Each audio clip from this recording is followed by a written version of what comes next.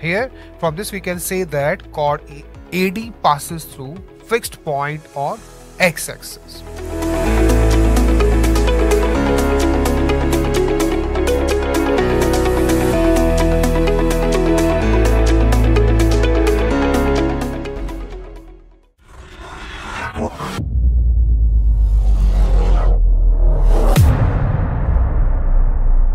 Question है, two rods of lengths A and B slides along the x-axis and y-axis respectively in such a manner that their ends are concyclic. क्या हो रहा है यहाँ पे? दो rods हैं, एक rod का length जो है वो A है, वो x-axis के along slide हो रहा है, ठीक है? दूसरा जो rod है उसकी length B है, वो y-axis के along slide हो रहा है, और उसके जो end points है, मतलब जो 4 points हैं, these 4 points are concyclic. We know that 4 points are not always concyclic. For concyclic points, we have some conditions which we will be using in the locus. We have to find the locus of the center of the circles passing through this endpoints. So let's start with the diagram. We have here coordinate axis.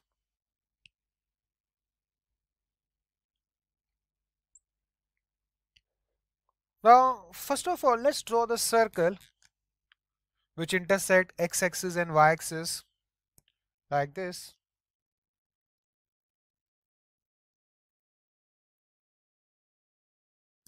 This is a center of the circle. Now, this is rod of length A. Okay, so we have this rod.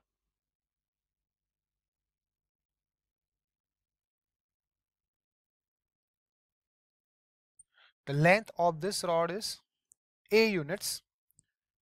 Okay, suppose this is point A and this is point B, and this rod of length B units, this is sliding along y-axis. Suppose this is point C, this is point D. Length of this rod is B.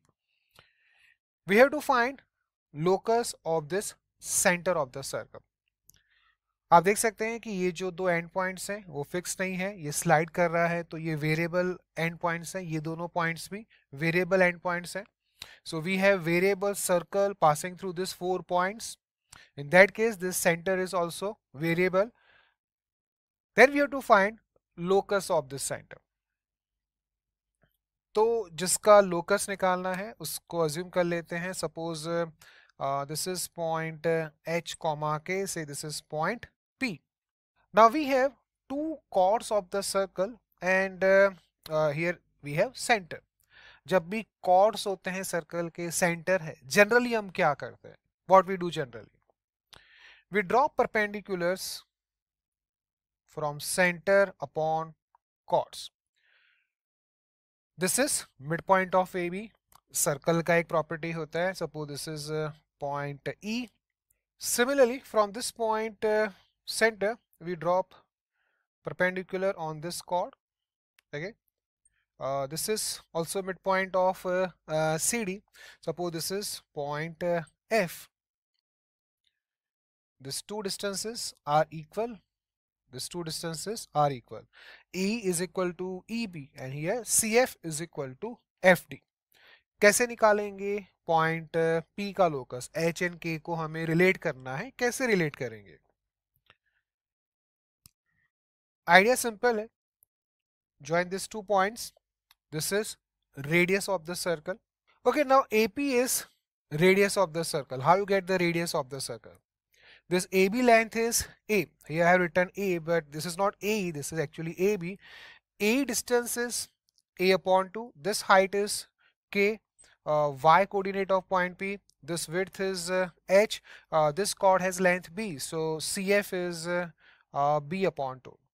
So we can get radius from two triangles, that is triangle PEA and PBC. So we can compare distances AP and CP, or we have AP square is equal to CP square. What is AP square? From triangle AEA, it is a square upon 4 plus k square, and cp square from triangle PFC. We have b square upon 4 plus h square. That's it. We got the relation between h and k. Now what we do? We replace h by x and k by y. So we get locus x square minus y square is equal to a square minus b square upon 4. We will find this later. This is equation of hyperbola. In fact, this is rectangular hyperbola. But for time being, we have this locus of center of variable circles. तो देखो यहाँ पे main concept क्या है? The main concept is that of properties of circle. जो आप 9th and 10th में properties of circle पढ़ते हैं, जो आप स्टडी करते हैं, यहाँ पे उसका एप्लीकेशन है in the form of coordinate system. हमें बस करना क्या है? ज्योमेट्री हमारे पास है, उसको डिस्टेंस में, एंगल में, इन सब जगह पे यूज करना है कोऑर्डिनेट ज्योमेट्री में.